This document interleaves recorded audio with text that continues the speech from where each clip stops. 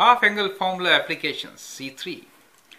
Derive half-angle formula from the double angle formula, then find tan of 15 degrees. Well, in communication question C1 and C2, we derived half-angle formula for cosine and sine, correct? And we know tan is ratio of sine and cosine, correct? We will use those formulas and derive here the formula for tan. So what did we get there? You could look into those videos and then understand how we derived it. But here are the formulas for you. For sine a by 2 half angle, we got sine a by 2 is plus minus square root of 1 minus cos a over 2, correct? And cos of a by 2 is equals to plus minus square root of 1 plus cos a by 2. Tan a by 2 therefore will be ratio of the above two, right? Because tan is sine over cos.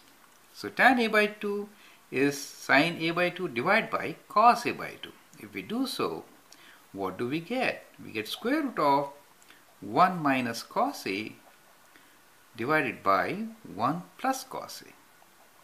So that is the formula for tan a by 2, and fortunately here we have all the three formulas together, correct?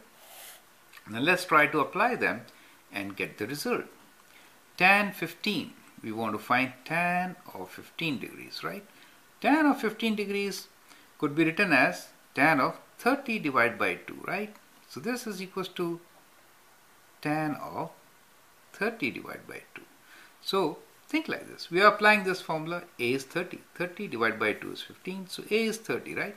So I could write this as equal to square root of 1 minus cos 30 divided by 1 plus cos 30 degrees, right? So that is how we can calculate. So we can say, well, tan, which is 30 over 15, 30 over 2 is 15 degrees, is equal to, now we'll plug in the values for cos 30 and then calculate it out. So using our standard triangles, let me make one here. So if this is 30 degrees, then the sides are 1, 2 and square root of 3, right? In this right triangle. So what is cos of 30 degrees? Cos of 30 degrees is square root 3 over 2. So let's put those values. Since it is in quadrant 1, all trigonometric ratios are positive. So we'll take positive value, correct? We get 1 minus, instead of cos 30, I'm writing square root 3 over 2. Divided by 1 plus square root 3 over 2, correct? Now this can be simplified as, let me do it here. So we can take 2 minus square root 3 divided by 2, let's say divided by 2, correct? Over 2 plus square root 3 divided by 2, right? So here 2 and 2 will cancel and we get square root of 2 minus square root 3 divided by 2 plus square root 3. So that becomes our value for tan of 15 degrees. Do you get it? That is how we can find this answer. Good. Thank you.